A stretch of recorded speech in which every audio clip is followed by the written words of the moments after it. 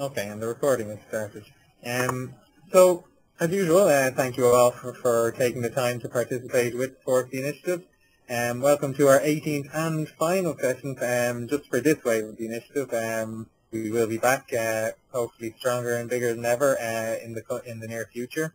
So, as before, the session will be recorded and will be available from the free resources section of the website. Should be up within the next couple of days. So don't forget that all the recordings from the other 16 sessions are up, so please access them if you're interested or if you missed them. The two sessions that were on this week, so today's session and Tuesday's session, will be up shortly, so if you missed Tuesday's session or if you'd like to take another look at today's, please do so in the free resources section of our website, that's www.forestryinitiative.com. I'd also like to mention, as usual, the sponsors of this initiative, who are Nominate Trust and Cambridge University Press, and thank them again for their generosity in making these sessions possible. So you've all been muted on entry as usual, and will be muted throughout the session. So any questions or general communications will be undertaken through the chat function, which you should see there on the right of your screen. So that's where we'll do questions, and I'll keep an eye on them during Henry's presentation. So today we're extremely lucky to have Henry Teal to speak to us about Google Apps for the classroom. In this session, Henry is going to share some examples of cooperative learning, collaborative authoring, and global exchanges facilitated by Google Education Apps. You're going to learn how creative collaboration is engaging and teaching students while helping prepare them for their future, and learn about all the features of Google Apps and how this can then impact the role of the teacher. We'll also see some practical examples of how it can be used in the classroom, and see some student responses as to what they got out of it. And these are from Henry's own school, so it's really interesting. And I'd really like to show my appreciation to Henry and for taking the time to be part of the project, and for taking the time to prepare the presentation, and for taking this hour to deliver the presentation to us all. So Henry has been serving Maine 207, a Google Spotlight school district, as the Director of Technology for the past 2 years. Before that, he was a technology coordinator at Conant High School in Hoffman Estates, where he had also taught science and music since 1996. He had focused on providing a simple and effective way to foster learning through the appropriate use of technology, and believes that effective instruction and demonstration of resources allows students, parents, community, and staff to improve their skills and be more efficient in today's world. He earned his doctorate from Roosevelt University, Chicago, in educational leadership and organizational change, with a focus on the impact online communication can have on learning. Dr. Teal is a Google certified teacher and has led several Google-sponsored information and training sessions. So I'm going to hand you over to Henry now, who's going to take you through around a 40-minute presentation. As I say, there'll then be some time for some questions, so if you can put these into the chat function, it just works like any instant messenger function, and we'll get to them as time permits. So I'm just going to make Henry presenter now. Just bear with me 2 seconds. And I'm also going to... Oh, you're unmuted now, Henry, as well, so you can bash away. All right, thank you, Neil. I need to share my screen desktop here with you folks.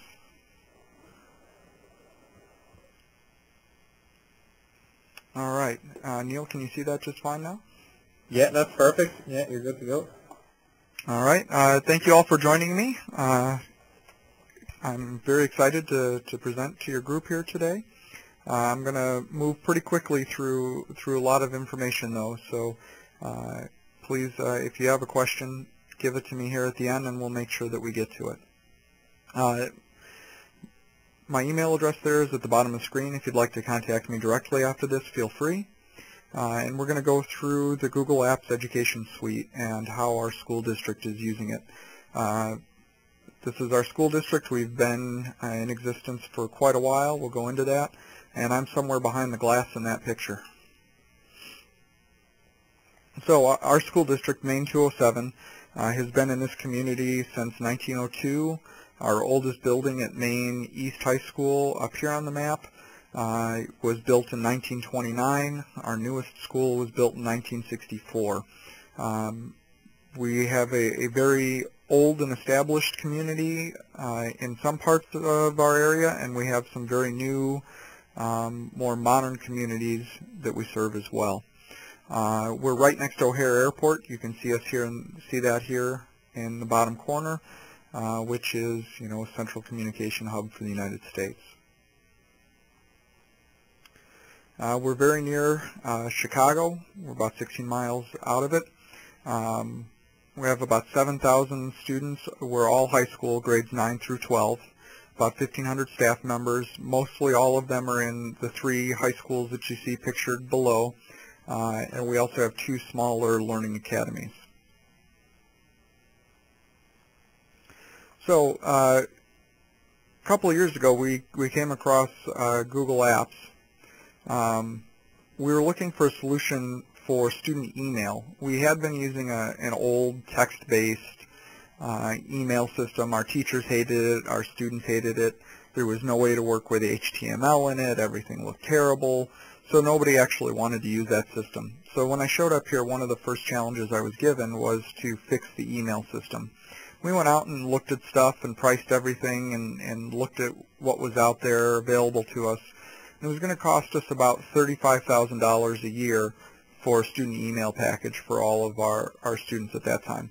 And that paired up against Gmail, which offered the same thing and more because it also had other apps that came with it at a cost of nothing. So we decided to go with the free product that worked just as well, and we rolled that out. And along with Calendar and Docs are the other apps. This immediately gave our students a much better email platform. It also made them mobile. Not even our teachers at that time were mobile, so our students could get email on their iPhone or their mobile phones or those kinds of things. So what came with Google Apps EDU when we signed up for it for our students was Gmail, Calendar, and we turned on Docs. We have Talk off, Sites off, and we control the video. So we're still discussing whether or not to turn on Talk or Sites. But the nice thing about Google Apps is that it allows you granular control of all of these applications, and you can decide what you want on and what you want off. So let me explain to you a little more in detail why we decided to go with Google Apps. So we went through this whole timeline that I explained to you, the research for about a year, and then once we decided to go with Google, we prepared for a few months, and then it took only about a week or so to cut over our students from one platform to the other. We didn't migrate any of the old student email. Our policy before was every year we deleted everything and restarted the account, so that was just common practice. We just started up with a new system. And then we did a student rollout at the beginning of the school year, which involved instructions on our website. Our English teachers were essential in training our students on how to use it and getting them up and going on it. And then a couple of years later here, just over actually the last, well, at the beginning of this year, we rolled out apps for all of our teachers, not including email. We were on GroupWise at the time. And then just over the last couple of months here, we've migrated from GroupWise to Gmail. And now we're entirely Google for all of these applications. So reasons we went with them, obviously price is huge. We're saving, like I said, $35,000 a year for student email. We estimate we're saving about $55,000 a year for staff email. And because we've been able to integrate some of our products with Google, we've been able to absorb the loss of a staff member. Not what we wanted to do, but with the way that the economy is, we had to. So we figure between staff time and technology resources, we're saving about $160,000 a year with Google solutions. Our staff have taken right to it. Our students have. There's been very little training, formal training that's had to take place, although now as we're getting into more of the advanced uses, there is more demand for some of the tips and tricks and those kinds of things. But basic use required very little training. If you're looking at going this way, I want to talk a little bit. Some of you may not have investigated this yet, or just thinking about going in this way, so I'm going to flip through a little